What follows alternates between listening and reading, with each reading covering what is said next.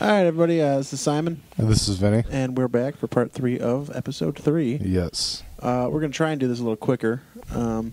Hopefully we'll get this down to 3 segments instead of 4. We've said that the last 2 times, though, and ended up with 4. So if we run over, you know what? You can deal with it.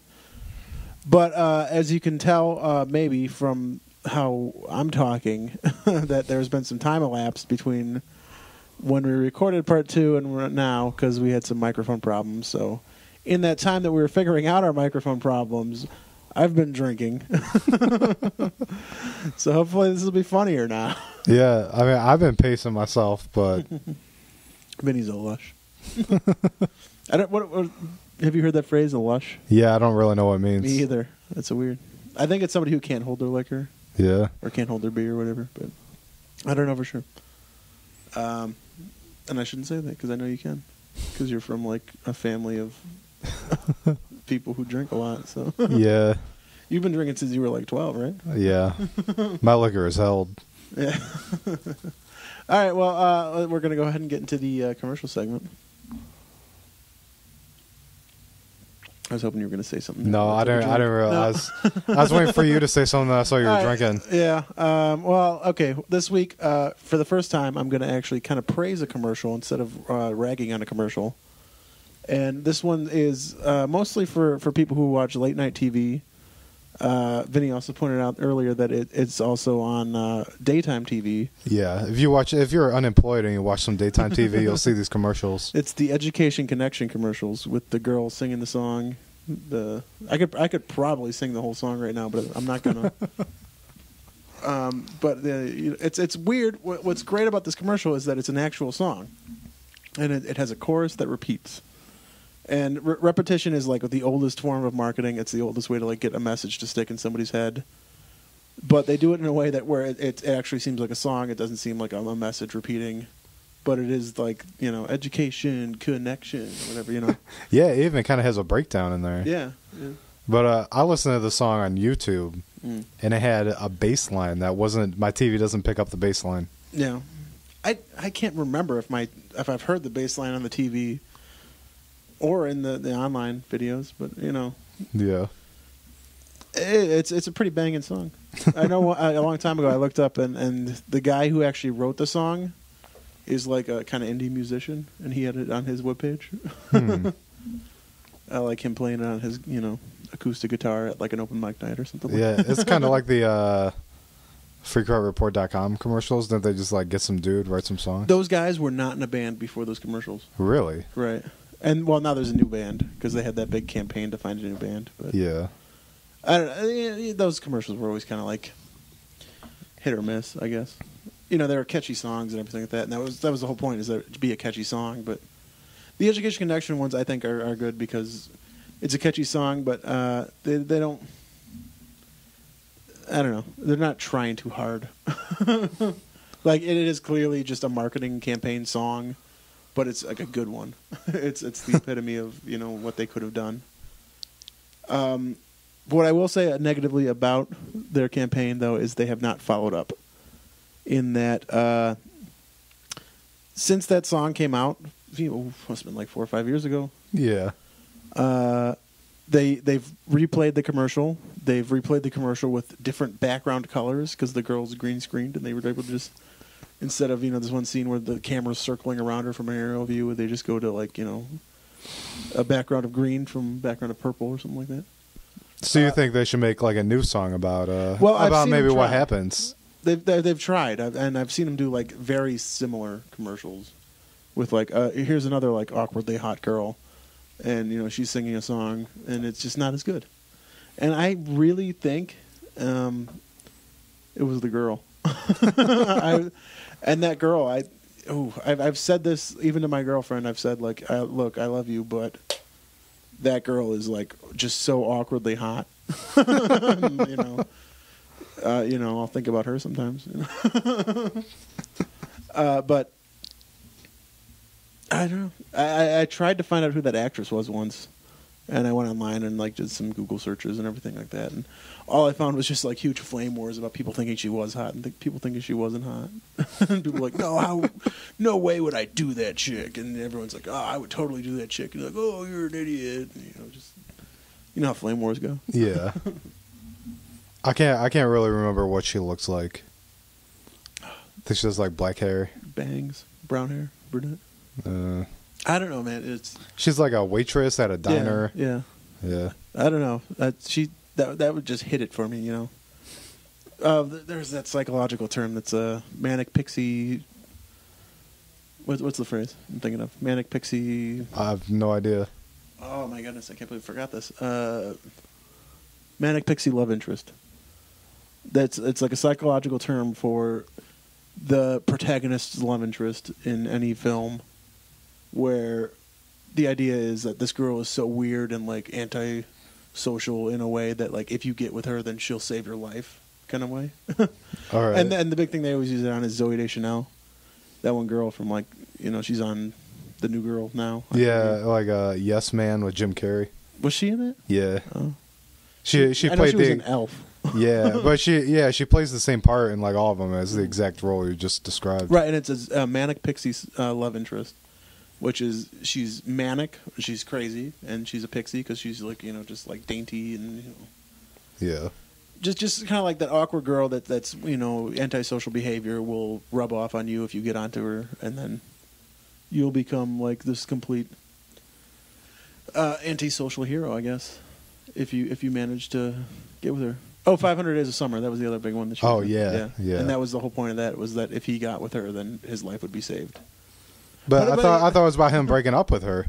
I haven't seen it. I don't know. Have you seen it? I have seen it. Oh, man. Wow. From what I've seen, the commercials and everything, it seemed like the whole story was about their relationship. Yeah, it was. But like it was about him like recovering. Like after the manic pixie, whatever you're talking about. Yeah. Yeah. And Zooey Deschanel, she's like bashed a lot for what she does, but she's just filling a role. And I think this Education Connection commercial girl has that same look of like, I see her and I just think like, oh man, if that were on my arm, my life would be that kind of look. I don't know. Yeah. So I think that more so than that, because Education Connection also did like College in PJs. It's like the same site. But they also had a commercial for College in PJs, and it was like kind of like a more conventionally hot girl in pajamas saying like, oh man, I can go to college from my computer and be in my pajamas, and like the whole point was like, oh, here's a hot girl in pajamas, go to our website. Yeah, I know that one. But that's not. There's no song. Cool. Right. Yeah. But I do like the Education Connection. I'm going to boast a little bit and say that I was into it before everybody else. You'd be like into it before everyone else. When I first saw that commercial, I knew instantly that was a hit. And I bragged about it to everybody. I said, oh man, have you seen this commercial? Because this girl and this song and it just works. And the people who I went to college with knew back then that I was bragging about it. And since then, they have repeated that commercial over and over again in broadcast and just reused it because, like I said before they did it, it did hit. It hits, for some whatever reason, hits all the right. For me, anyways, for the 20-something male demographic. Yeah, I mean, I think that's their target audience. So is it? Maybe. I would imagine it'd be 20-somethings, male or female. Yeah, I mean, it's not really. And I can't say from the female perspective, but I would assume as that manic pixie love interest character, what's good about that is also because she's so awkward. Awkward women can relate to it. Yeah, it appeals to both men and women. Right. Yeah. So men want to get with it. Women want to be her. Yeah. So I would assume that all 20-somethings, people who are like, oh, maybe I should go to college, are going to see that and be like, yeah, all right, that girl said so. Yeah. And whether you identify with that girl or identify with wanting to be with that girl, Yeah. Have you ever seen the Everest commercials? What ones? It's the same thing, pretty much. It's about like going to college on your own time, whatever. But it'll just be like a guy standing on a bridge and he's like, "You got to get into college now." No. Like, you sitting on the couch, you got enroll in college today. What you waiting for? And they got, like, men and female ones. Like, they got a bunch of different people. Everest? Yeah, Everest. I don't know. I don't know what they are. I've never heard of them. But is it a college or is it like a college finding website or something? I think it's a college. Like, if you want to go for, like, a baby looking. No, what sonogram or something? Oh, okay. Ultrascan. Baby looking? Yeah, baby looking. Sonogram, yeah. Ultrasound, not sonogram. Ultrasound engineer. Yeah, no, I remember seeing commercials about ultrasound engineers or whatever they are. Yeah. Is that an engineer or is that a technician? I think it's a technician. Okay. But yeah, I remember seeing those. I don't remember anybody talking to me in like a very urban voice like you just used. Yeah. No, they're pretty urban commercials. I watch some BET, so I mean it's on there a lot. What do you watch on BET? I don't know. They got like 108 in Park? No. 105 in Park? I think it's 108. Okay. That's right. Maybe it's 107. I just can't get this right, can I? I'm messing up all over. Yeah. No, I don't know, but they got like Everybody Hates Chris on there. That's the only thing I watch on BET. They show some Not that I'm ragging BET, even though Boondocks did it in an amazing way. But They show some good movies on there, like Friday, yeah. like Boys in the Hood. Yeah. Malcolm Soul X. Food. I think I saw Malcolm X on there. It definitely seems like it would be on there. Yeah. But I rented Malcolm X once and watched it, and it was good. Yeah, Spike Lee. I don't know. It was Spike Lee. Yeah. A Spike Lee joint, as he likes to It's say. a Spike Lee joint, yeah. Yeah, the Education Connection commercials, I think they did a good job. They need to follow it up, though. Like I'm in college and I graduated song? Not like a follow-up to the story, but like a follow-up, and like they need a commercial that's just as good. So like a whole different song. Maybe. I don't know if you could do another song. I mean, that's like too narrow thinking. You got to do like a whole other concept that's just as good. But yeah, I don't know.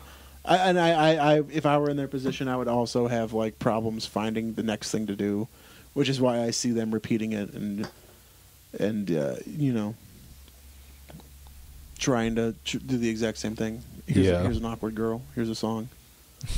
I've seen the same exact song with a different girl. Yeah, I've definitely seen the same song with a different girl. That was weird. But I don't know. I guess we're wrapping up on time here. Yeah, I think there's going to be 4 parts. Yeah, we didn't do that quick enough. That was really like 10 minutes. So we'll go ahead and put the button up. Yeah. Vinny, put the button up. I don't know how. But click it. You don't know how? No, I don't know how to put the button up. This is all your duty. Well, I mean, I'll do it later, but you got to like announce that the button is going up. Yeah, there's a button going up. You should click it. When? Now. It's not up yet. You didn't. Oh, now? It's not up yet. I think it's up. It's been up probably. It's been up? It's probably been up for probably the past 30 seconds. No. No? You said now while I was talking over you, and that's probably when I'll put it up. So now it's been up for like 15 seconds. All right, well, click it. Come on, man. We're not funny. Bye.